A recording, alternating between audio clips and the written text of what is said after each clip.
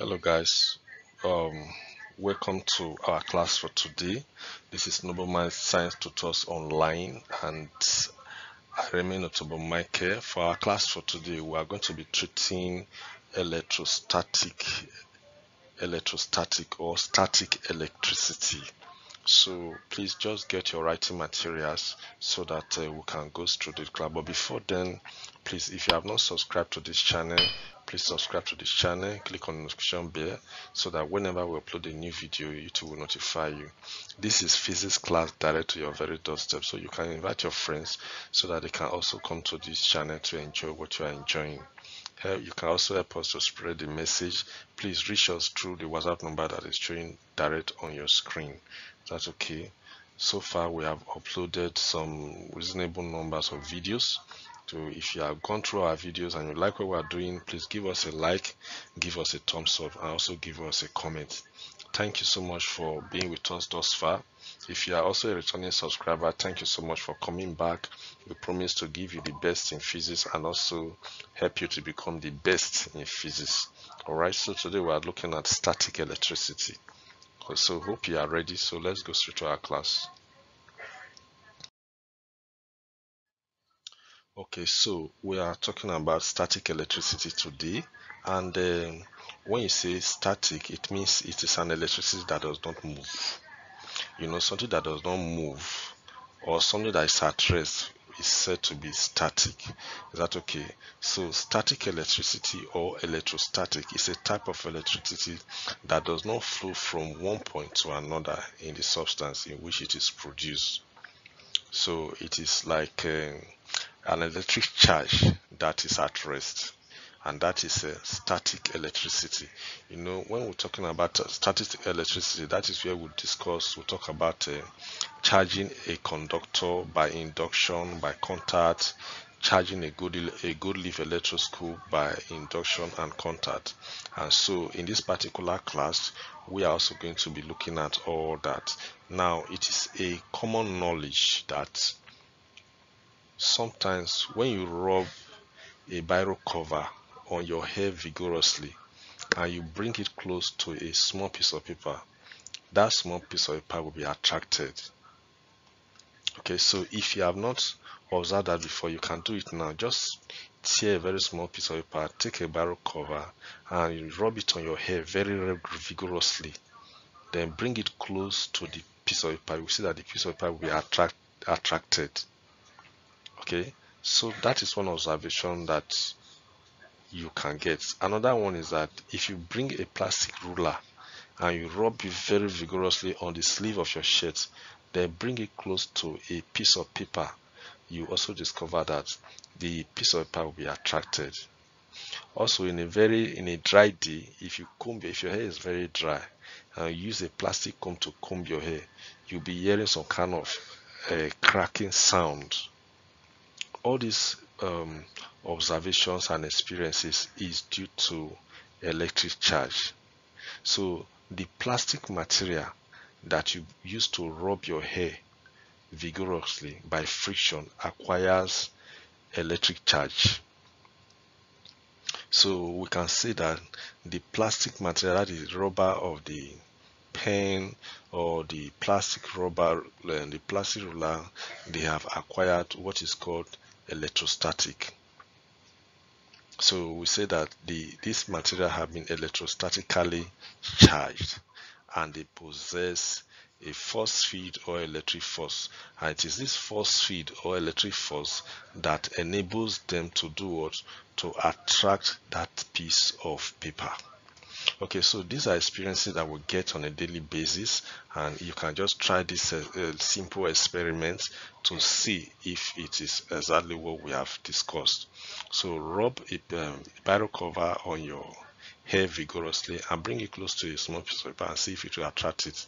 So this shows that the biro cover has acquired electric charge, right? So they have been electrostatically charged and they possess a force field, and it is that force field that enables them to be able to attract that piece of paper. Now, we have two types of charges. Is that okay? So that is what we're going to discuss in the next slide.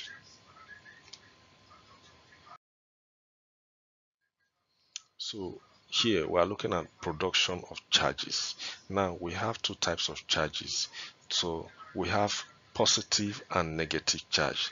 So how can you make a substance to have a positive charge or a negative charge? All right, so there are two types of charges. We have negative and positive charges. So if you want to have a positive charge, you bring a glass rod and rub it with silk. Silk is like your cloth, yeah, like the shirt that you wear. You know what is silk now, that Chinese cloth. So if you bring a glass rod and you rub it with silk, you will produce a positive charge on the glass rod. Then if you want to produce negative charge, you bring an ebonite rod and rub it with 4. If you bring an ebonite rod and you rub it with 4, you will produce negative charge on the ebonite rod. If you rub a glass rod with silk, you will produce positive charge on the glass rod. Please, you need to take note of this. I put a summary below, but you have to take note of this. So when a charged glass rod is brought close to a charged ebonite rod, glass rod positive, ebonite rod is negative. So if you bring two unlike charges close together, what will happen? There will be attraction. So because you have positive and negative charge, if you bring them close together, there will be attraction. Then if you bring a glass rod close to a glass rod, these are two like charges. So that is the law of static electricity, that like charges repel, unlike charges does what? They attract. So if you bring a glass rod that is positive charge close to a glass rod that is also positive charge, there will be the observation that you are going to have is that of repulsion. The two rods will push each other, they will push apart. Is that okay? So you will have repulsion. So in summary, from what we have discussed so far, is that a glass rod rubbed with silk will produce positive charge, and an ebonite rod rubbed with 4 will produce a negative charge. Then a glass rod and a glass rod will give you repulsion. A glass rod and an ebonite rod would do what? Attraction, because these are unlike charges. An ebonite rod and an ebonite rod is repulsion, because these are like charges. So like charges will repel, unlike charges will do what? They will attract. I hope that is clear, right? Like charges, repulsion, unlike charges, attract. Unlike charges, attraction, like charges, repulsion.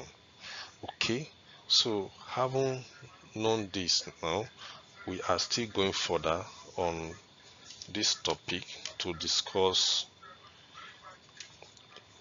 the good leaf electroscope.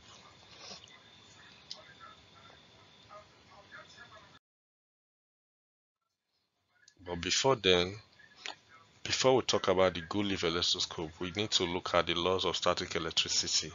Although we've mentioned them already, the law states that like or similar charges repel each other. Unlike or opposite charges attract each other. So this is basically the statement of the law of static electricity. Now, we know that there are some materials that will allow electrons to flow through them, while others will not allow electricity to flow through them. Those materials that allow electrons to flow through them easily are called conductors. An example of them are metals, you have damp air, you have graphite, you have salt solutions, and then you have the human body. Those that will not allow electrons to flow through them easily are called insulators. And you have plastic, you have polythene, ebonite, silk, glass, and wood. So these are examples of conductors and insulators. Okay, Those are examples of conductors and insulators. So I mentioned the gold leaf electroscope, and the gold leaf electroscope is an instrument used for detection and testing of small electric charges. Most laboratory So the gold leaf electroscope actually is an instrument that is used to detect and test for small charges. That's okay. So in your laboratory, most laboratory might not have it, but you can construct it. But if you cannot, I know this is a topic that you need to know. So you follow through with the pictures that I will be displaying later on. But it is good you understand what happens in the gold leaf electroscope. It's a simple instrument, right? It's a simple instrument that has a cap, and then there's a rod inside that has a gold leaf on it. A gold leaf can expand, it can diverge, or it can contract, as the case may be. So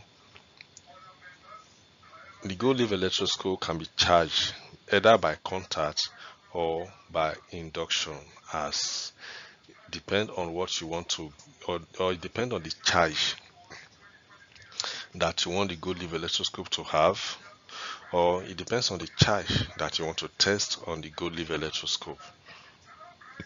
Is that okay? So if you want to charge the gold leaf electroscope by contact, you bring a charge body and slide it on the cap of the gold leaf electroscope. Okay, so whatever charge that charge body contains, that is the charge that the gold leaf electroscope was to have. So charging will pass from the charge body through the cap to the rod, and the leaf will be observed to diverge or open. So if the charge that is on the cap of the gold leaf electroscope is the same charge that is on the leaf, you will observe diversion. I mean, there will be divergence. That is, the leaf will open, the gold leaf will open, it will diverge. Okay, so it's just like if you bring an ebonite rod. You know, ebonite rod normally carries negative charge, because when you rub an ebonite rod with 4, it will acquire negative charge. So if you bring an ebonite rod close to the cap, I mean, if you bring it and use to rub the cap of the gold leaf electroscope, the gold leaf electroscope will acquire negative charge by contacts. And the reverse is also the case. If you want a positive charge, you bring a positively charged glass rod and rub it on the cap of the gold leaf electroscope. It will acquire positive charge, and you will know by the divergence of the gold leaf. Alright, so that is one way of charging the gold leaf electroscope. Another way of charging the gold leaf electroscope is by induction. Induction means that you bringing a charge body close to the cap, but it will not touch the cap of the gold leaf, the gold leaf electroscope. So you must make sure that the charge you are bringing does not touch it, but it is close to the cap of the gold leaf electroscope. So if you want to charge by induction, you place a charge body near the cap of the electroscope without any contact between the two. They must not come in contact. So there are about 4 basic steps in carrying out that process. Okay, so assuming you want the gold leaf electroscope to acquire or to have positive charge. Okay, so now I want to charge our gold leaf electroscope with positive charge. We want the gold leaf electroscope to have positive charge. So if you want your gold leaf electroscope to have a positive charge, you will bring a negative charge near the cap of the gold leaf electroscope. So step 1 is that an ebonite rod is brought close to the cap of the electroscope. Remember, an ebonite rod will carry negative charge when you rub it with 4. Don't forget.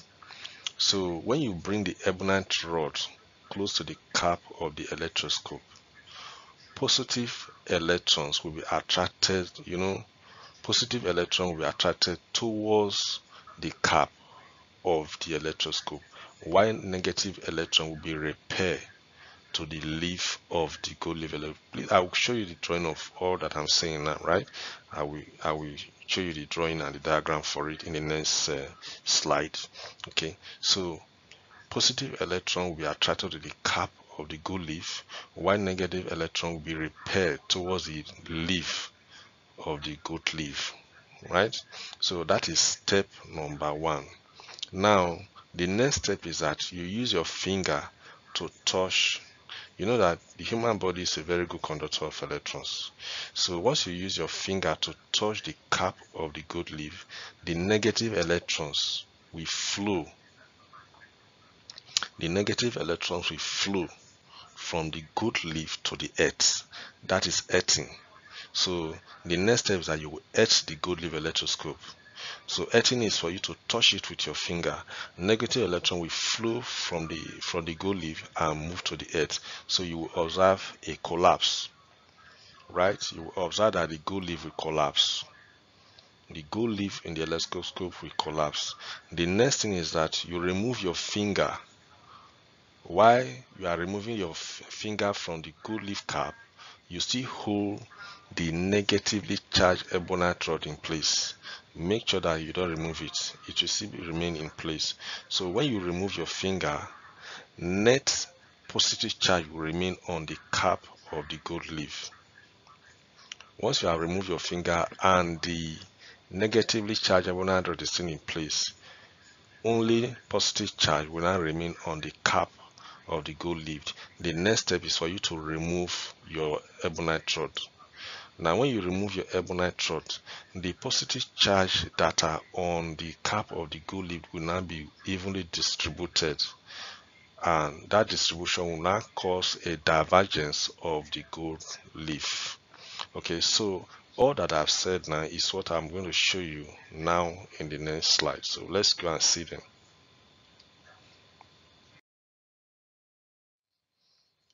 Okay, so this is exactly what I've discussed so far. This is your gold leaf. This is your ebonite rod. You bring it close to the cap, or this is the cap of the gold leaf. So you bring it close to the cap of the gold leaf, and you see that negative charge will be repelled. This is the gold leaf. This whole piece of equipment is called the gold leaf electroscope. So this is the gold leaf, right? The gold leaf is like a cigarette fall. If you have seen cigarette fall, they are like cigarette fall that are tied to this rod. This rod is a conductor. This is an insulator. Everything under here is just like this, like glass. So these are poor conductor. Then this is the main conductor. Okay, all these are insulators. So this gold leaf is like a cigarette fall. Okay, so when you bring this ebonite rod that is negatively charged close to the cap, positive charge will be attracted to the cap, while negative charge will be repelled to the leaf. That is why you see that the leaf will now diverge. There will be divergence of the leaf. Now when you etch this electroscope by touching the cap with your hands, negative charge will flow to the earth. It will cause the gold leaf to collapse. The next thing that you do is that while holding this in place, while holding the ebonite rod in place, remove your hand from this, remove your finger from this cap, and then when you remove your finger, you find out that what will remain here will be net positive charge. The next step is for you to remove this. Now when you remove the ebonite rod, this positive charge they will now be evenly distributed, and that will lead to the expansion or the divergence of the gold leaf. So by this method now you have charged this gold leaf with positive charge. So if you want to charge a gold leaf positive charge, you bring a negatively charged body. Then if you want to charge the gold leaf with negative charge, you bring a positive charge body, and the positive charge body is a glass rod. Okay, so this is how to charge the gold leaf electroscope by induction. So what I have here, charges can be produced by friction, contact, and by induction.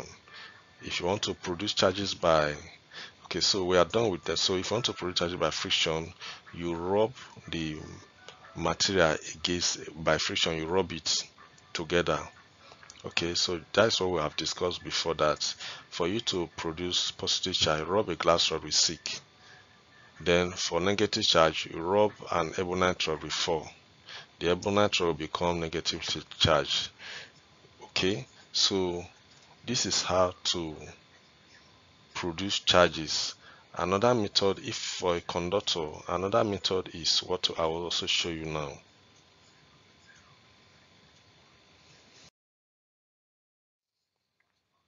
Okay, so assuming these are two conductors that are in contact, I want to charge these conductors with a by contact.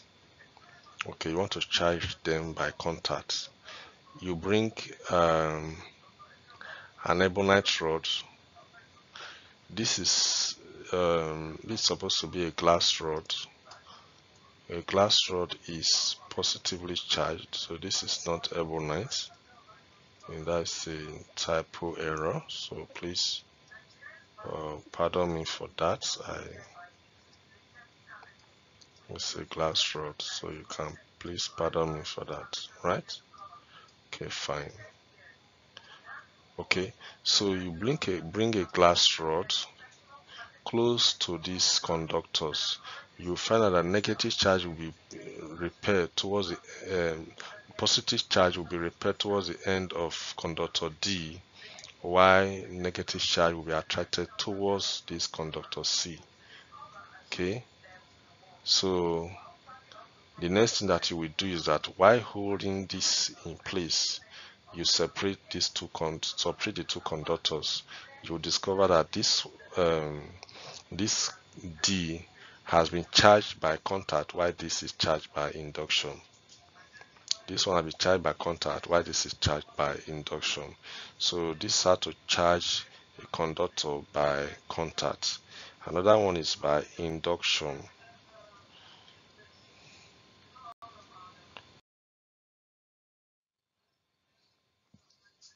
As I said before, when you want to charge a body by induction, you bring the charging body close to the end of an uncharged conductor. So assuming this is a conductor that is starting on an insulator, so this is a negatively charged rod, so this is an ebonite rod, right? So if you bring an ebonite rod close to one end of this conductor, you find that a negative charge will be repelled towards the opposite end, while positive charges will be attracted towards the charging body. Alright, so the next thing that you will do, just as we did for the Goodleaf electroscope, you earth by touching the conductor, and all the negative charge will flow to the earth. While you are earthing it, ensure that this charging body remains in place. Then when you remove your hand from the earth, or when you remove your hand from the conductor, you now remove the charging body. You find out what you will have will be net positive charge. Okay, so positive charge will be attracted near the end close to the inducing rod, while negative charge will be repelled to the extreme end. So to make the positive charge permanent, the end is touched, earthed, while the rod is still in place. When the rod is then removed, the positive charge are evenly distributed on the conductor. So that's exactly what I just discussed with you. The reverse is the case. If you want a negatively charged conductor, you are going to use a positively charged body, which is a glass rod. Okay, so I hope this is clear, and you understand what I've tried to discuss with you on static electricity. So we'll still go further to discuss other areas of static electricity.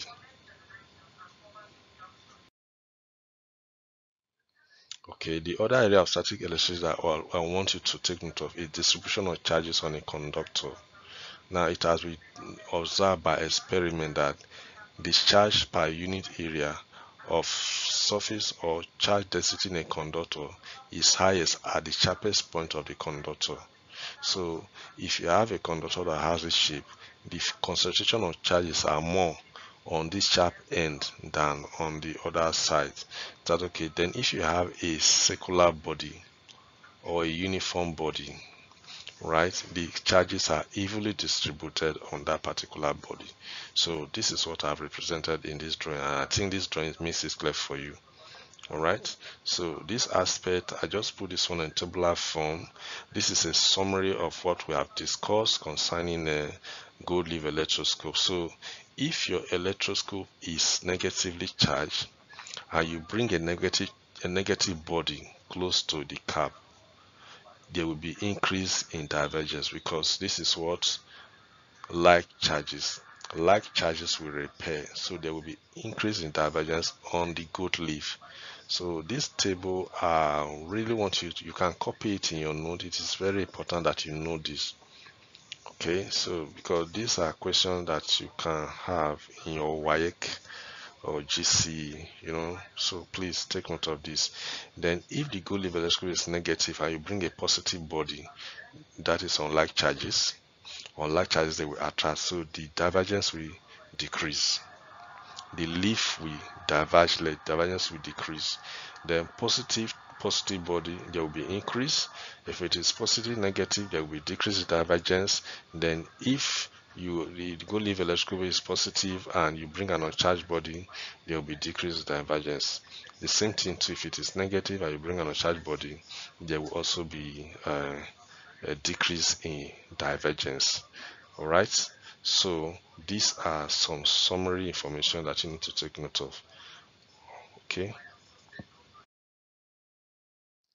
so we cannot conclude discussion on static electricity without mentioning briefly um, lightning conduction, right? Production of lightning and lightning conduction. You cannot complete it without mentioning electric conductor. Lightning is something that you experience when sometime before the rain falls, or when rain is falling, you will hear thunder and lightning. That's okay. The two normally goes together. So what causes a lightning and how do we prevent lightning from having effect on our building is what we discuss briefly here. So the lightning conductor is actually used. Look at this drawing here. If you see some building, you will see a spark. You see an iron with that has some kind of cross on top that is connected along the side of the building and is dug on the ground. This piece of equipment is called a lightning conductor. And what does this lightning conductor normally do? The main function is to prevent the building from being affected when there is lightning strike. Is that okay? So that is why you see that in most buildings, especially tall building, you see lightning conductors at the top. And why is it placed at the top? Why it is placed at the top is that it is at this top that you have charges. So the charges here, they have effects. They react to the charge on the cloud. Every cloud has charges. It can either be positive or negative depending on the inducing body. Yeah, depending on the inducing body. So the lightning conductor is used to prevent a tall building from being damaged when struck by lightning. The lightning conductor is a metal rod installed or connected to the earth by means of a copper cable. So that's what I've discussed. So if, for instance, a negative charge cloud passes through over a building, the sharp points of this spike will gain an induced charge which is opposite to the charge on the clouds. So which means that if a negative charge cloud passes through this building, the charge that will be on this spike will be positively charged. So the charges will neutralize, the charge ionizes the nearby air, and the charged air molecules flows upward from the points. This discharges the cloud before the lightning flash occurs. So before the lightning flash will occur, definitely you will see a cloud will form. So this lightning, this lightning conductor will help to discharge the cloud before the lightning flash will occur.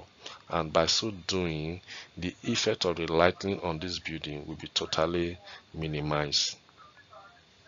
Because any charge, any electron that is released will be conducted and earthed straight.